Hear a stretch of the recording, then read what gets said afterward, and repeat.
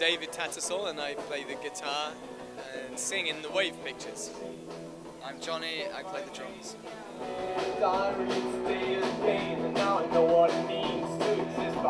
We did a lot of stuff independently, so we just made CDRs really and sold them at shows, so a lot of our albums haven't ever been released.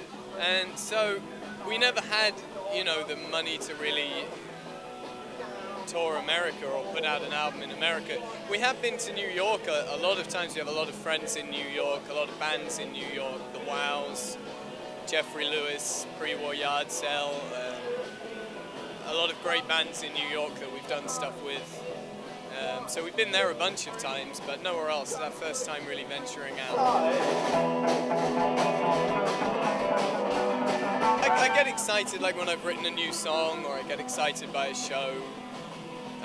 I'm glad that the albums are coming out in America. That's what I would say. I'm really glad they're coming out in America rather than excited. We get down on our knees and pray to thee.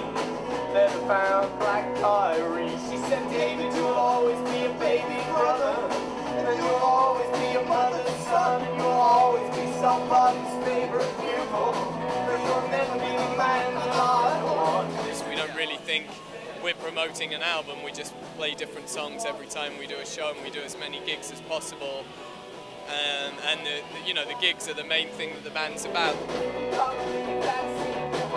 I think a great show is just when something happens, something musical happens that's interesting, not just a band going through the motions.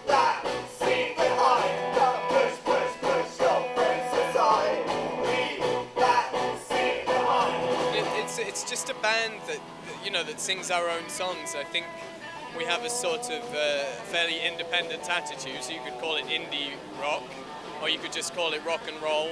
But it's just a band, just trying to write our own songs and play guitars, bass, and drums.